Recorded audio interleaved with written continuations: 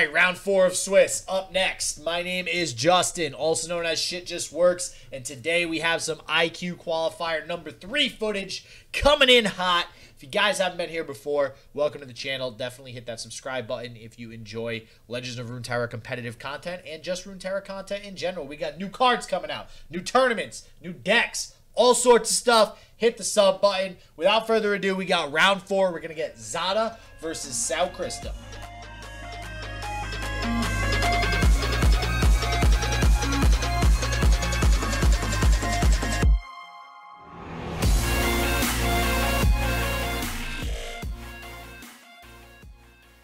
You handle English, I'll do the math, all right? Yeah. Perfect team, baby, perfect team. Together we make one caster. Our powers combined, we can make one caster.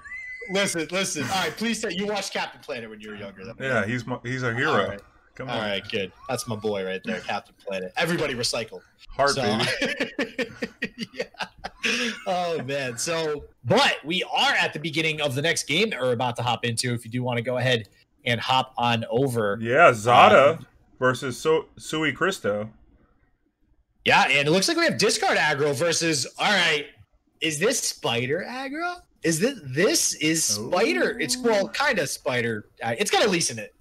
So it's spider aggro. But wow, this is interesting. So we were talking about fearsome decks earlier, and this is definitely as much of a fearsome deck as we've seen as of late.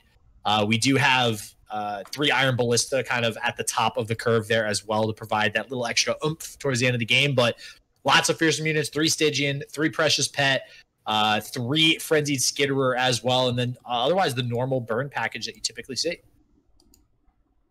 Yep, we did say there's a lot of aggro decks popping up to fight these Lee Sins, and we'll get an aggro match that you don't see too often. Discard aggro and spider aggro, those are relics from the beta, SJW. Yeah. Relics. Wow, yeah. I mean, now that you put it that way, even Elise kind of just fell off the map in regards to her being played. I mean, she was played in Corinna Control a ways back as well, and now she's basically in nothing. But on the side of Cristo as well, actually bringing 2 aggro decks because he is also playing discard aggro, Draven Jinx. And then for the third deck, we do have mid-range Frostbite, which we've seen pop up a lot today as well. But for now, anyways, we have Cristo playing. I'm confusing the deck. So Zotta is playing the mid-range Frostbite as well as the discard aggro. Cristo is playing discard aggro, and then also Misfortune Sejuani and Garen Harrowing. Yeah.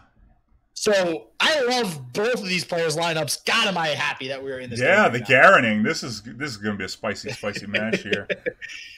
So hopefully the Garen deck wasn't banned. I do want to see that. So that should be interesting. Yeah. We'll see what aggro deck is able to get the better of the other here in this first game.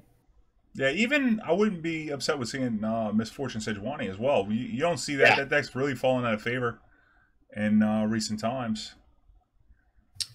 People often we get obnoxious. But here we go. Monkey business popping back up in the Misfortune Sejuani as well. So starting with a rummage, getting the Flame Choppers out. And man, Flame Choppers, ever since like a lot of the changes to a lot of the discard card effects for discard aggro, Flame Choppers is good. Like I remember when the game first came out and people were like, Flame Choppers, like, yeah, I get it. You can discard it and summon it, but like, is this thing even good? And yeah, it's actually pretty good now. It's pretty valuable to be able to pull that unit all the way to the right, something that might have lifesteal or something that's just a big beefy blocker to allow some of your other units to be able to push through that damage. Yeah, and specifically on this board, you see it next to the Arena Champion. Being able to get that 1 power can clear out one of these spiders that would normally chump block this Jinx. So do you pull the Precious Pet here, or do you try to go for the value and kill one of these spiderlings? Well, I probably would take the value here, because you're going to need to connect with this Jinx at least once, I think, to be able to close. But then again, the counterattack is something that you need to also worry about. We see Get Excited going face, not looking to take out one of the units. So, yeah, this is looking pretty good because we'll see the whole board trade. Jinx stand alone against a Spider, which cannot stand up against the Rocket potentially next turn. And Zotta doesn't have much removal for a 4 toughness unit either, other than just trying to pressure it into blocking to finish it off with smaller removal. Well, yeah, and I think Christo is doing really well to recognize here that Jinx is the advantage right now anyways in this matchup versus Zotta. If Zotta does find multiple points of removal, like a Fervor and a Vile Feast, then that's going to, feel pretty bad. But that's still a lot of tools invested just to kill this Jinx. And now Christo is going to have refuel that Zotta doesn't necessarily have access to. We do see the Stalking Shadows, which is a good start as far as refuel is concerned. But this Jinx almost certainly is going to trump any refuel that Zotta comes down with, especially once we start getting these big old rockets on board. Yeah, the card advantage gained from the rockets as well as just drawing 2 a turn. I mean, you do see this turn keeping up with the Stalking Shadows, but that was a 2-mana investment. So just the free 2 cards every turn, also taxing a unit every turn, because you can't imagine Zotta wants to take a lump for 6 from this Jinx ever. So, and it's going to become even harder to block as we see another Flame Chompers discarded. Ooh, this is dangerous though. So Christo opting to not block with that Jinx there, preserving the life total on the Jinx to make sure it lives, so it can't be picked off with something like Noxian Fervor. But Christo now at 8 health, and versus a deck that like Zotta's playing, 8 health is very, very dangerous, especially if I wasn't paying attention to the hand. But if that Doom Beast was one of the Doom Beasts off of Stalking Shadows, that might prove to be a problem for Christo. Yeah, it's going to be a racing situation here. I don't think he can take any more combat damage. I think Christo knows this. Does have a good attack here. With the Flame Charmers could pull out a blocker, and with a rocket as well this turn, because a rocket can be produced. This is going to be a big attack. It was a Doom Beast. Yep. Of the Stalking Shadows. I will say, these draws off the top with Jinx, oh, wow. Wow. These draws off the top with Jinx have been perfect. Holy crap. Oh, yeah. You draw 2 of them. One could be good, and one could be something that... One could be bad, and one could be something that could be discarded to something good. Like we see here, Jinxes get excited. Wow, this Skitter, though, is really going to punish this development. Wow, the plays in this aggro matchup right now, these top decks, Jesus. It's good. And actually, so actually opting to get rid of an additional blocker here with the Get Excited instead of going face. I guess I like this. I mean, there is only at the end of the day going to be 2 blockers for a pretty wide attack field on the side of Christo, and you are pulling 2 of them with the Flame Choppers. One of which is ephemeral, so it's pretty good that you're able to pull it with the Flame Choppers right here. And shout out real quick to 5-0 in chat too. That's 100% right. So anybody who's following the competitive scene, if you saw Fight Night last night, Swim did take the win there and was playing a discard aggro deck. And maybe that's why we're starting to see discard aggro even more so today after his performance yesterday in Fight Night. And he was not the only one playing discard aggro. There's a lot of people playing discard aggro, and not only that, playing 3 aggro deck lineups. So not surprised at all to see more discard aggro today. And we see another great draw off this Jinx. The Rummage allows Christo to get a burst speed rocket. That's going to be lethal, even through a Vile Feast. We'll see. If there's a double Fervor here, though, that could be interact. But picking up another Get Excited as well. This is lethal both ways. Wow. I think Sui Christo's over there singing Katy Perry Firework after all those rockets. What you think? I got to agree with you there. That's man, Super Mega Death Rocket is just one of the best feel-good cards in Legends of Runeterra. Like, you just love getting free 1 mana, 4 damage to face, 1 damage AoE. Like, any card game ever made, that's just a damn good card and a really fun card. Oh yeah, I love the Jinx Rocket for sure. Oh, we get it. Yes, we get what you wanted. You called it. You called it, so I thought it wasn't going to happen. But oh, thanks. But we are going to get to see this Bannerman Garen harrowing. Garaning? Is there? We'll go with Garaning. We'll go with Garaning. I like that. Okay, yeah. All right. I can dig it. If there was Darrowing, then there's Garaning. So we're just gonna make it happen. If we say it enough, man, people will start saying it too. Yeah, Garaning. I like it. Garaning. All right. This deck plays 2 Harrowings to close. It has 2 Ruination. Triple Battlesmith. Can we talk about the For the Fallen in the hand? Oh, I love this deck. This is gonna be great. if I'm able to end this day casting and we see a For the Fallen cast, it's a successful day. All right, Nola, this was a successful day. This card, another card on the list of very underplayed cards, but also just not the greatest of cards. I think Elites has always been an archetype, but not an archetype that people really have much faith in. Yeah, I think it's probably at its best as we see it here. If you wanted to see it work, it would be here with the double.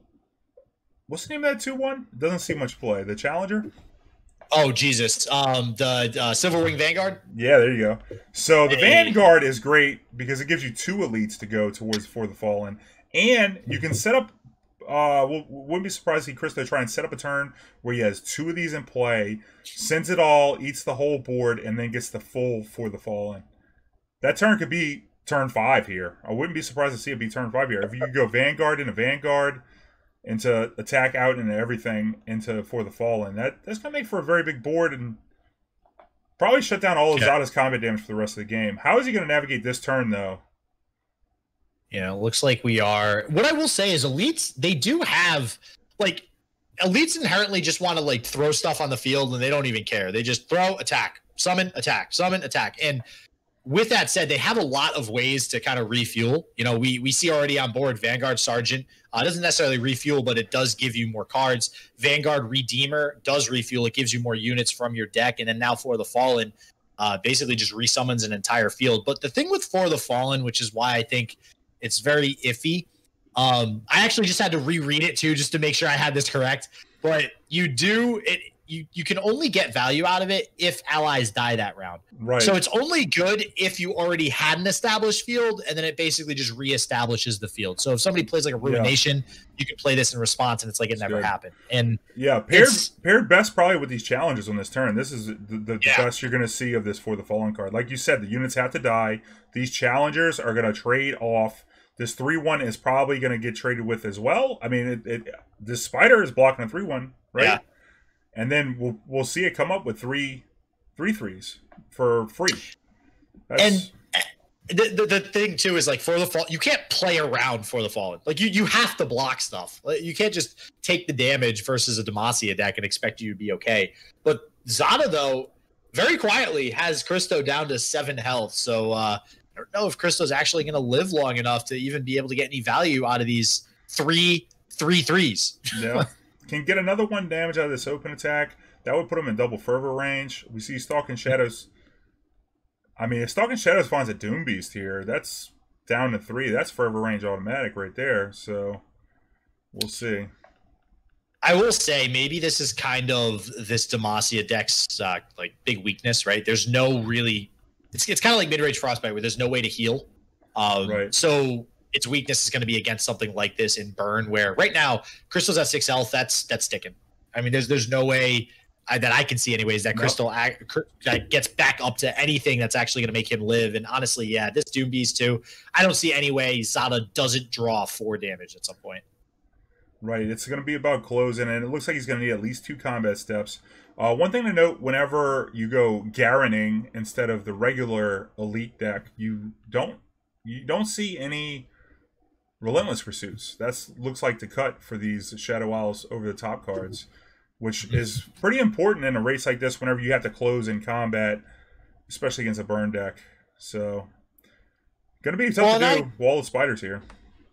I don't mind that, actually, now that you mention that. It's a good point, because that means, to me, that shows me that Crystal's kind of doubling down and saying, okay, my aggro matchup is already crap anyways, so let's just get rid of the Relentless Pursuit and let's just focus on doing what we do best, which is making big boards. And every time we do have the attack token, swinging big. And, you know, we're going to see that if we do get a Harrowing to go off here, we're going to see that. And obviously you do get the rally from something like a Garen as well. But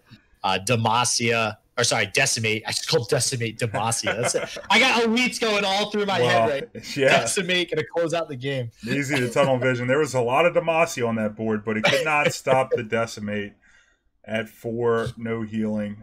Sweet deck, though. You did see the For the Fallen come off. At least we got that out of it. We can see it one more time, right? Oh, yeah. Still has to try and get a win with the deck.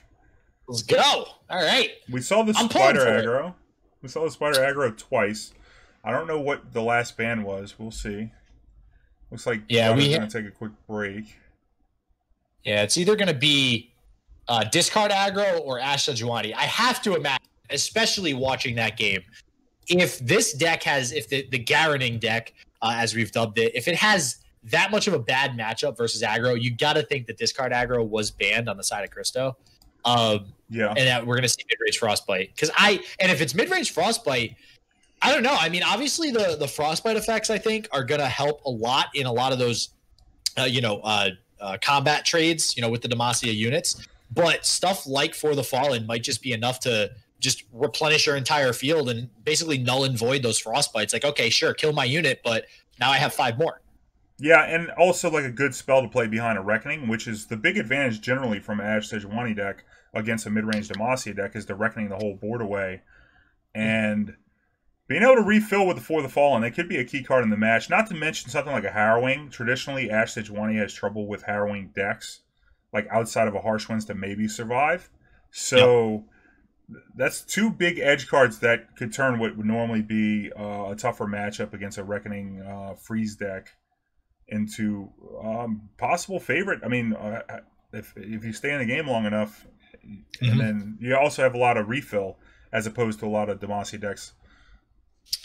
Yeah, what am I talking about? I'm talking to like the Harrowing Master over here with Zombie Ash, piloting it in basically every large tournament there is. Have you played Harrowing outside of Zombie Ash at any tournaments?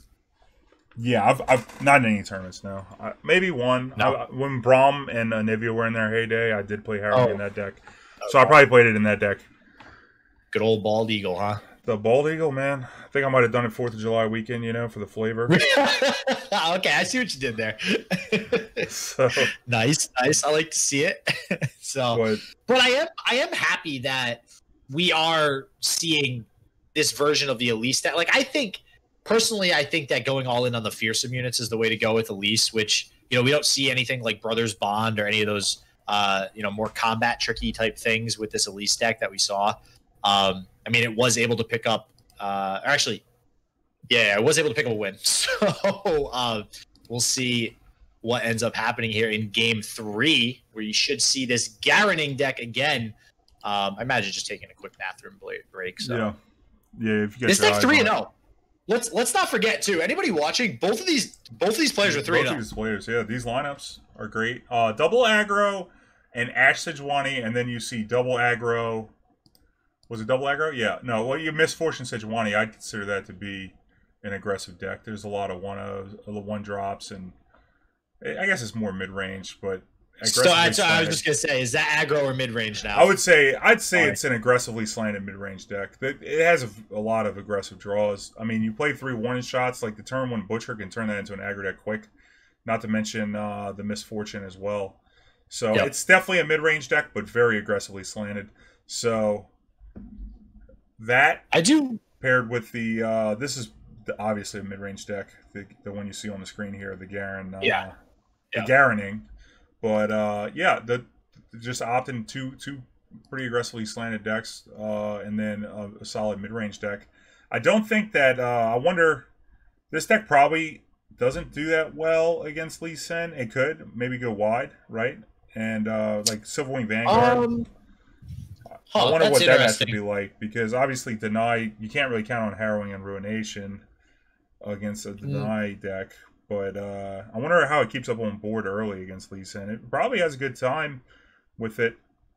Looks like we are getting back in. All right, let's get back to the game.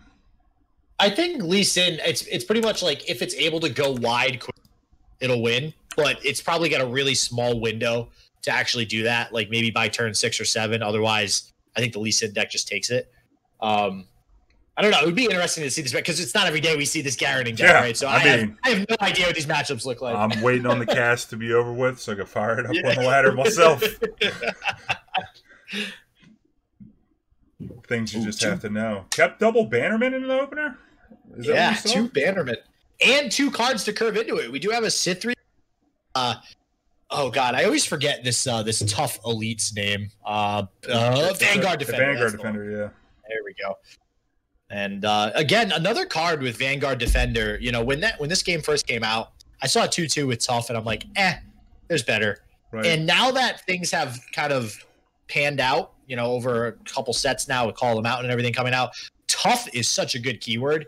That is really a great 2-drop, and especially a deck like this. You have that tough keyword there. It's going to be very hard to remove. And, if you are playing against a control deck that has something like Avalanche, that's going to stick to the board, which is exactly what Demacia wants to do.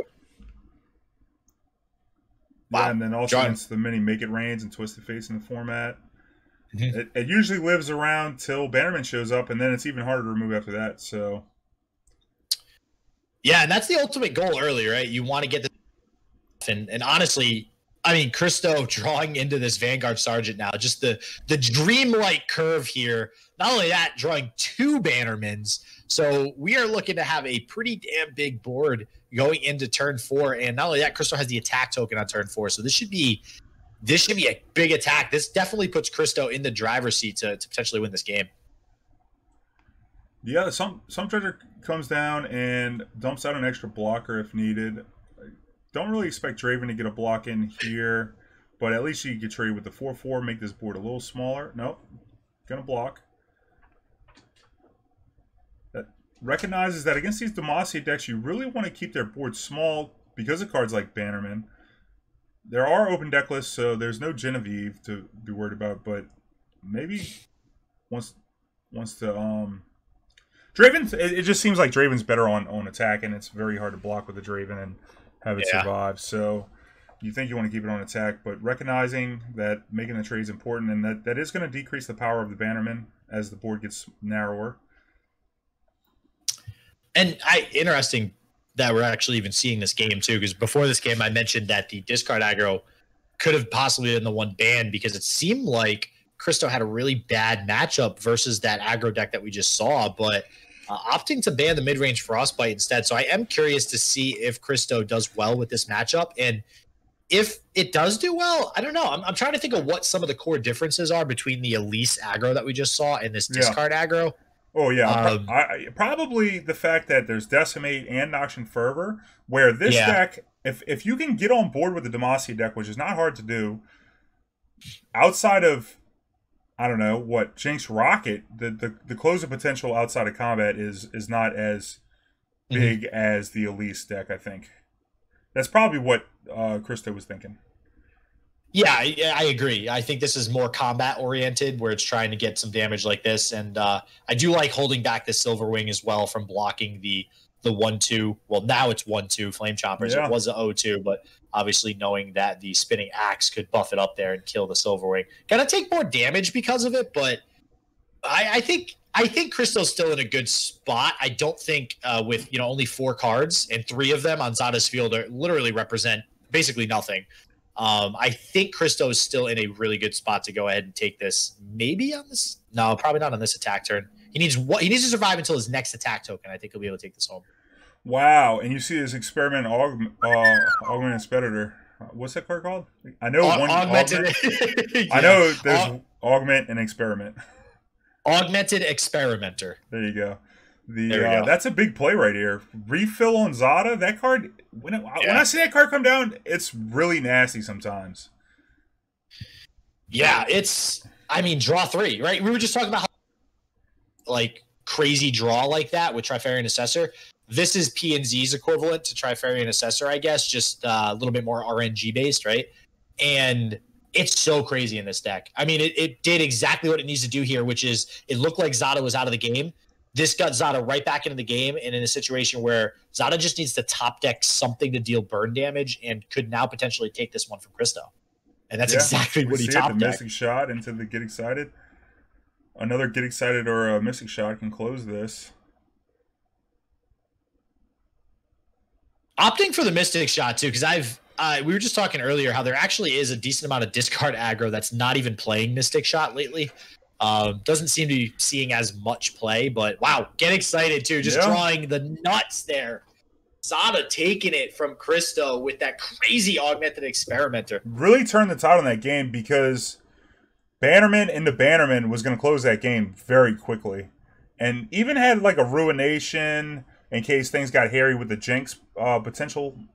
But, the game was going to close quick. So that changed. Taking out the 5/3 and producing another 3/3 blocker. It's like we talked about Trifarian Assessor earlier. I guess we'll look for another match too while we're talking about it. But Yeah. the Trifarian Assessor, how you draw 2, you ask when is it broken. I'm like, well, if you draw 2 and you made a body, if that trades with something, that's like 3 for 1. But you look at that Augmented Experimenter, comes down, you get the 3/3 body, which it was threatening to trade with anything on the board at that point, as well as drawing 3 cards because it was played with no cards in hand. That's huge, and it killed a unit. That's like 5 for 1.